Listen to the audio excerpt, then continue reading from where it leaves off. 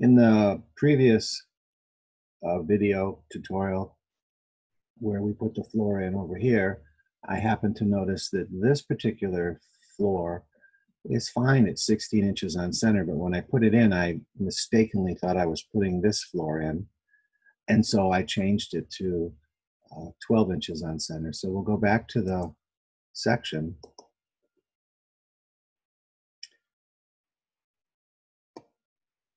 And the reason I go to the section, as I've said many times before, is it's just easiest to pick the framing system here. When you click, you can see the dash line. Click on it.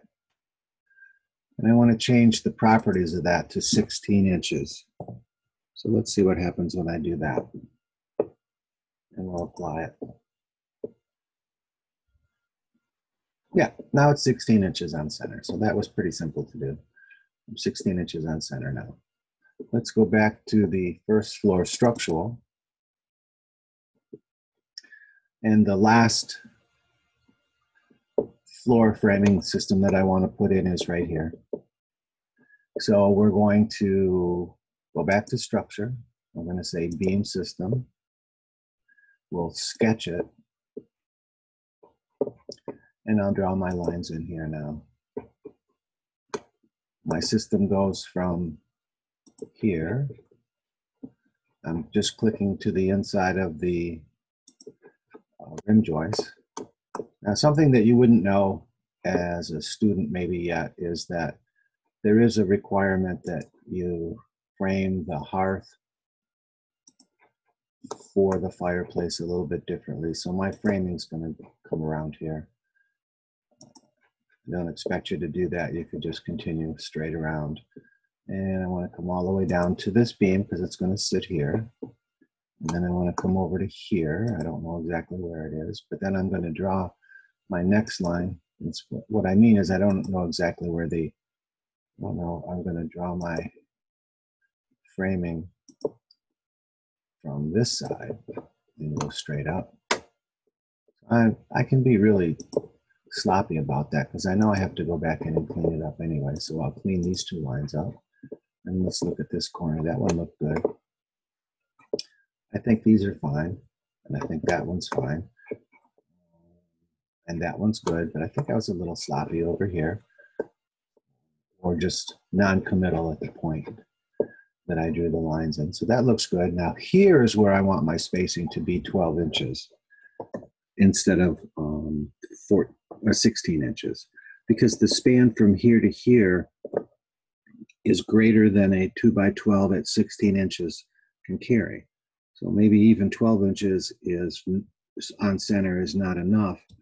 But the purpose of this tutorial really is just to show that you can change the spacing of your floor joists from different center to center numbers as required. And so I'm assuming that if I did my calculations, looked at my loads, and I would say that if I used 2x12s at 12 inches on center, that it would be satisfactory for deflection and load carrying. But this is not a structure class. This is an architectural class relative to using Revit. So we'll just do that. And I'll say, okay, let's see if it all closes. It did.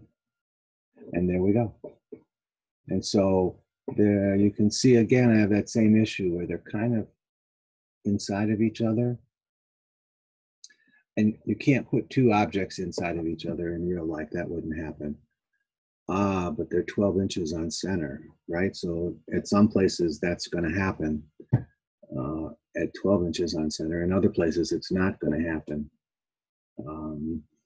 So we'll just leave it like that for now. But what's going on here is that I have different spacing. So in some places, it's going to be clear of the opening, but in other places, it's actually going to come on top of each other. So I should really go in and move each one of those over 3/4 of an inch so that they don't sister inside of each other. But for purposes of this class, I think we're okay. We had a advanced Revit class, maybe we would cover that kind of stuff a little bit closer. It's just, for this class, I want you to know how to put in a structural system, but I really don't want you to go to the effort of cleaning it up to that extent. So that's okay. So anyway, there we go. We have our floors in. It looks good to me. I got all my floor joists in there all the way around the house. So I'm really ready to move on to another topic.